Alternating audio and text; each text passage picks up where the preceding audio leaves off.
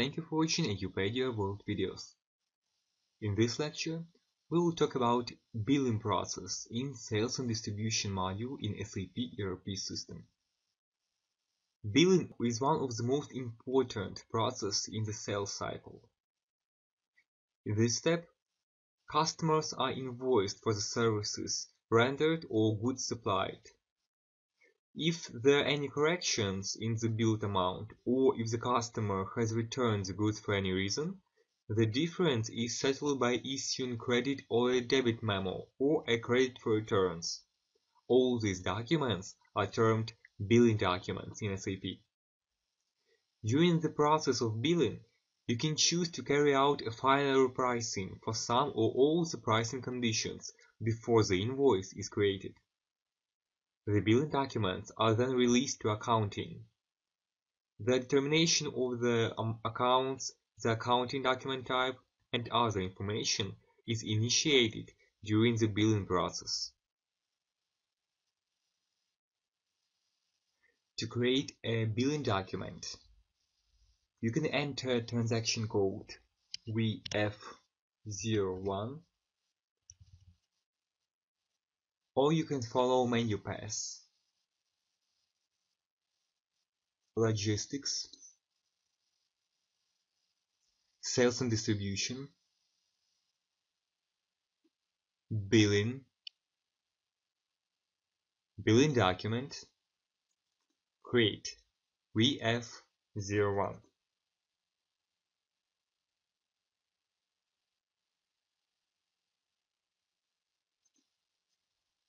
Here you can enter one or more documents due for billing. This can be sales documents in the case of order-related billing, and delivery documents. The billing type can be entered manually or determined based on the customization settings. The execute functions will create a billing documents. Also, you can create billing document from the sales order. If you go to change sales order transaction,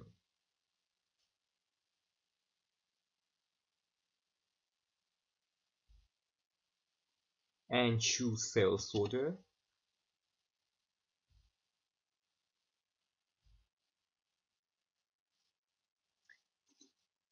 and from this screen you can go to sales order and click on billing to create a billing document.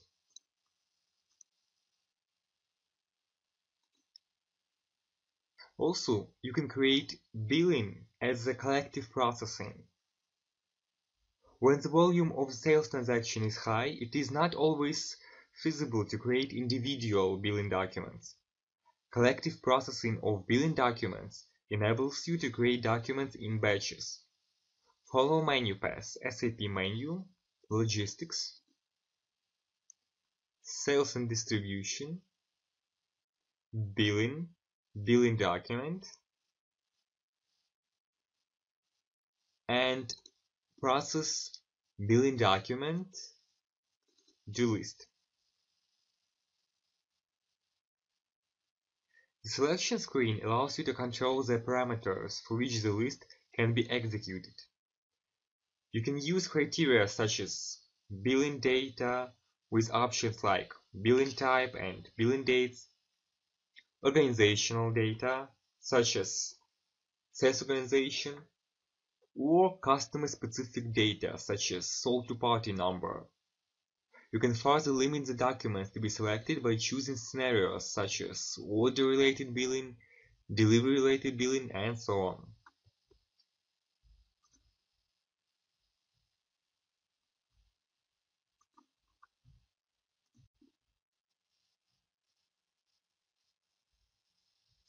In SAP, several types of billing documents exist for different business processes. The billing type determines the kind of billing document that is created in the process. We will now discuss some of the major document types and the business scenarios where they are used. After that, we will discuss customization settings. First billing type, customer invoice. You can invoice the customer for services rendered or items delivered by using regular invoices. Depending on the reference document, billing type F1 is defined for order-related billing, and F2 is defined for delivery-related billing. Credit and debit memos. You can make any corrections to the invoice's amount or give any refunds to the customer using credit memos, billing type G2, and debit memos, billing type L2. These documents are usually created with reference to a credit or debit memo request. In that case, it is an order-related billing. However, credit or debit memos can be created with reference to invoices as well. You can also issue a credit to a customer in the event of a return. In this case, you can use a special billing type, RE. This is usually created with reference to a return order and return delivery. Next billing type is Pro-Forma Invoice. A Pro-Forma Invoice is used as documentation to accompany shipments.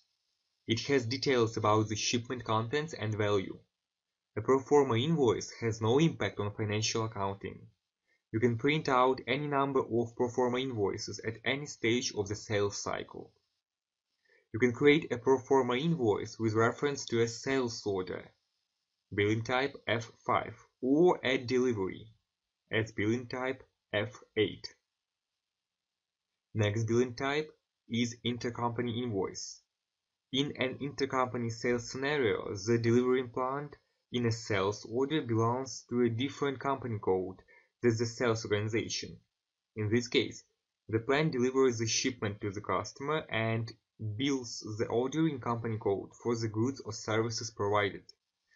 This internal document is called Intercompany Invoice. The billing type in this case is IV. Next billing type is Invoice List.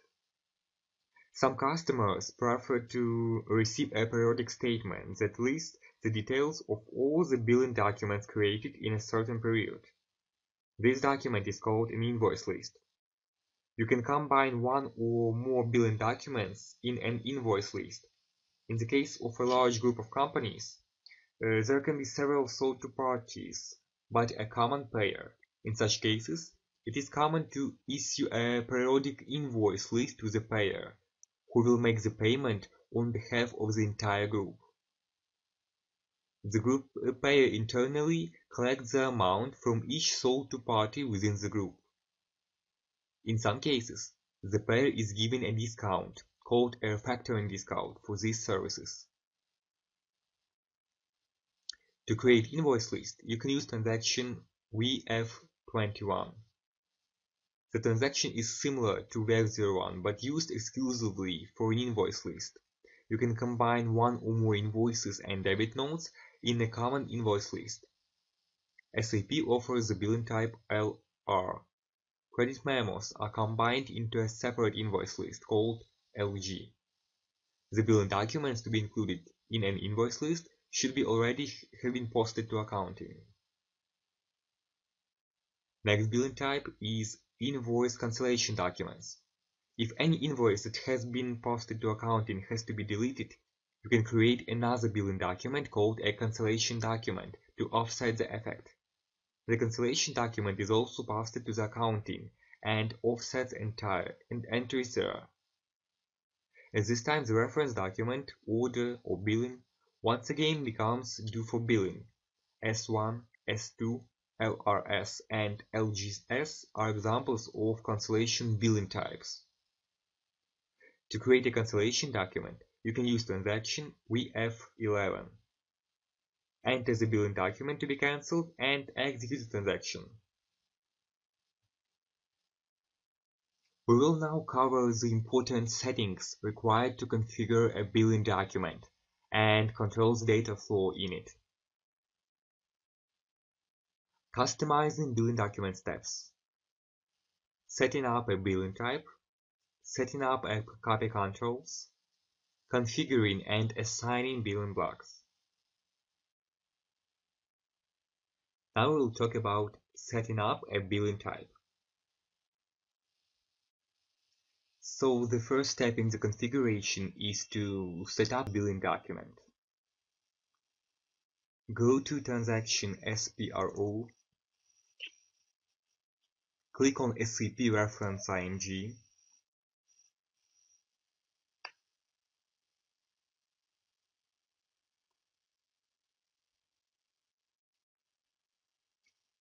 click on Sales and Distribution,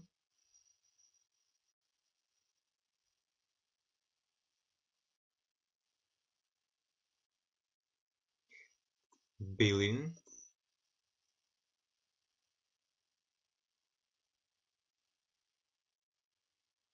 Billing Documents, and define billing types. Click on Define Billing Types.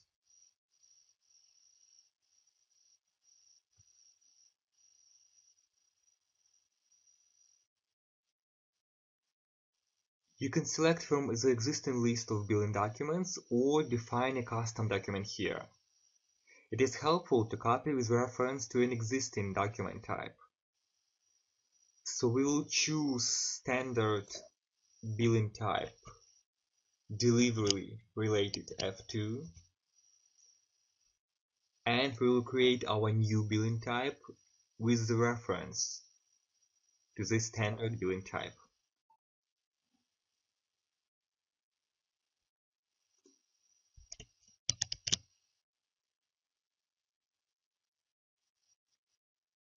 We will choose a 4-character alphanumeric code and meaningful description here.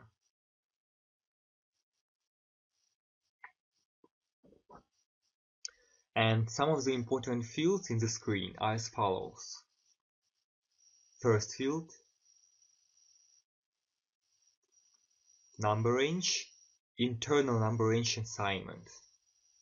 You can specify a number range for the billing document in the field number range internal number assignment. SAP allows only internal number range assignments for billing documents.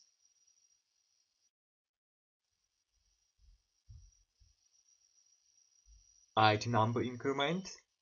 This is for intervals between positions. So the first position in the document will be with line number 10, second position with line number 20, and so on.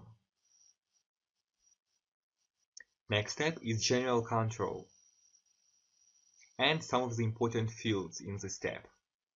SD document category.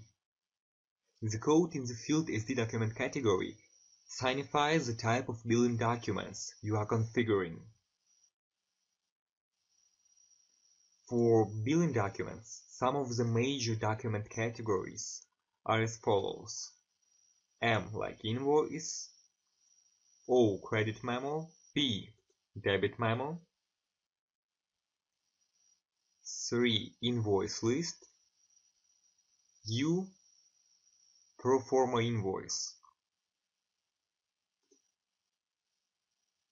We will choose invoice billing document. Field passed in block. If you select this checkbox, the billing document is blocked for posting to accounting. The document has to be released manually.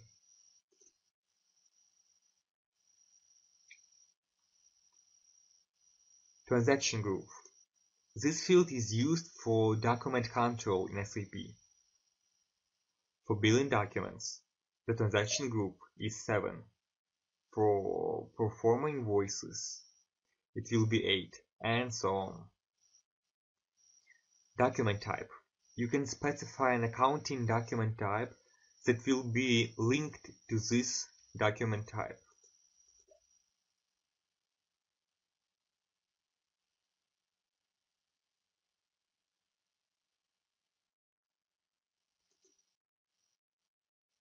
And you see here the list of accounting document types. Next important field is negative posting. This field is issued to control whether negative values are permitted in the document. Next field, branch head office. This field allows you to control which partner function is forwarded to accounting, if the payer and sold-to party are different in the sales order. The default settings passes the payer for financial accounting.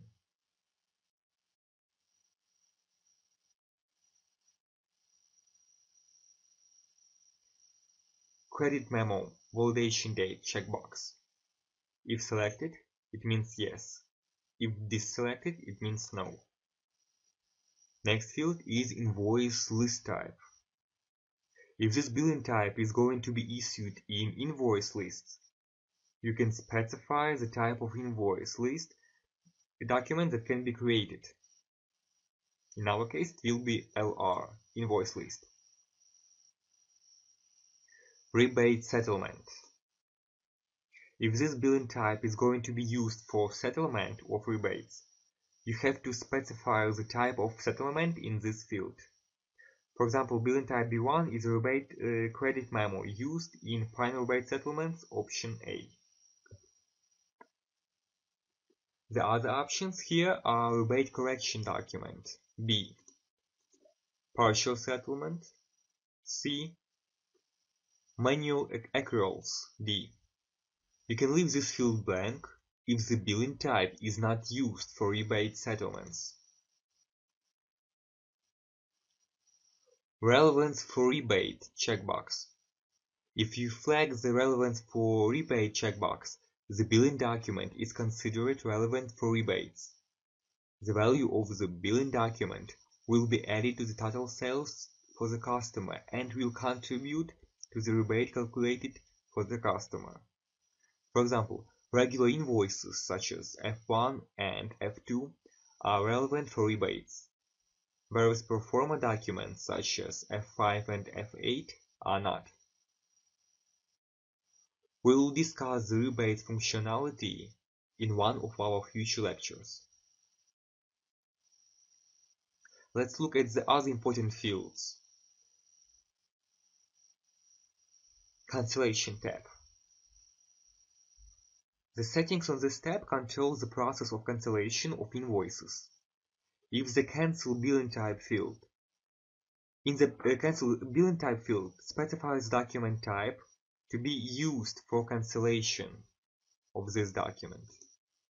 In our case, it will be S1. Reference and assignment numbers. When a billing document is passed to accounting, you can forward document numbers as reference to the financial accounting team. In the reference number field, you can choose whether, for example, the sales order number or the delivery number is to be passed to accounting for reference. You can choose another reference document in the assignment number field. The other settings on the Account Assignment and Pricing tab we will cover in one of our future lectures.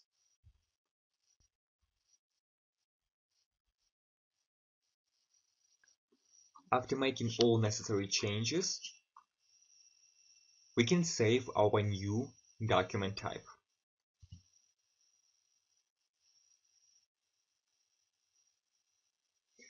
Press yes for copy controls. Okay, and we see the warning message that an entry already exists with the same key. This means we need to specify another technical name. So in that case, we will use Z9F2.